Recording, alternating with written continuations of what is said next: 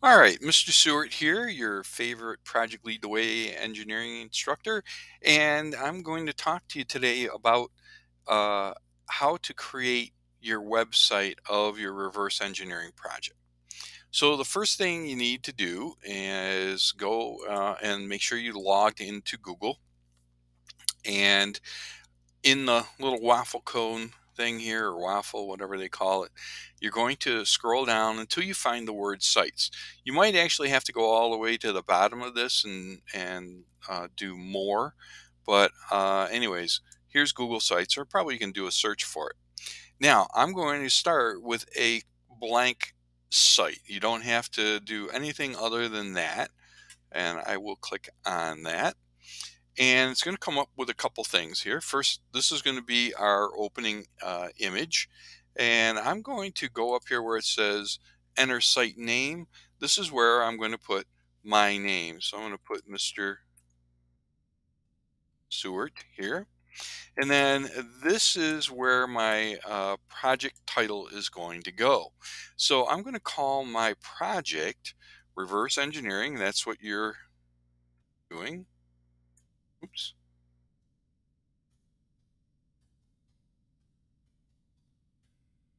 I'm going to hit enter. And I'll backspace here, reverse engineering, and then what the name is of the part. So for me, this is a caster wheel.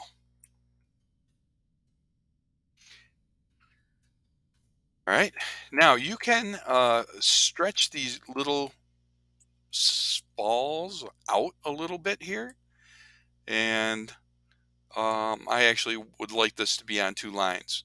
So I've got my name, I've got reverse engineering on here, and there's nothing else yet. Now you can also change this background image if you want. If you double click on it, I think, change image, select an image, or you can find a school of course appropriate image.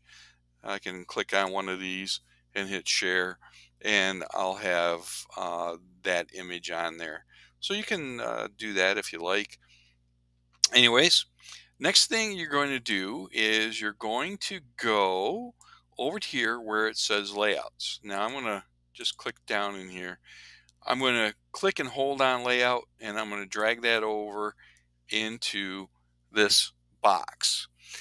The next part of this is to hit the little plus sign, and I'm going to go and select an image. And because I've recently been messing around with these are available to me. I'm going to get my caster assembly, and I just clicked on it, and I'm going to say insert, and it's going to put that in there. Now you'll notice that this image is pretty small, so I can get the little bottom corner of this image and I can pull it out. And now I'll go to the text box on the right, and I'm going to type in a description of this picture. So this is the or what it is anyways. It's the caster assembly, and then I'll hit enter, and um, this is well, I don't have to put anything more than that, but you'll notice that the word assembly is kind of small, so I'll just pull that over so that I get a nice large image, and I got a uh, nice text here.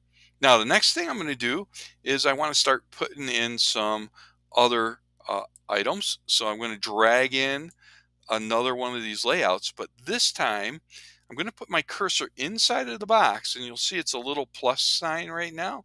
I'm going to left click, hold, just drag this over to the right, and now this picture is going to be on the right side. So click the plus sign, I'll hit select image.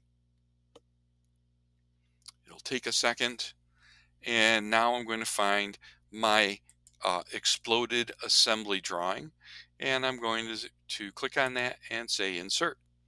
And again, I'm going to drag this out, and I'll put in my name, This is the caster. This is my description of the part. Caster, CLODED.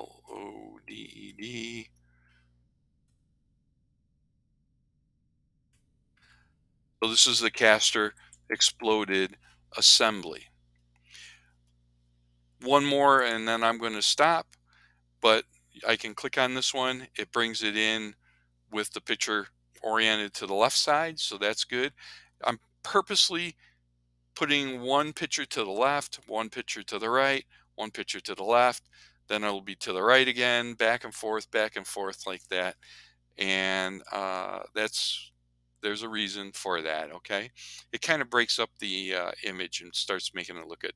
Now I'll start putting in my parts, and again, I'll stretch this thing out. I can't remember, I think this is called top plate.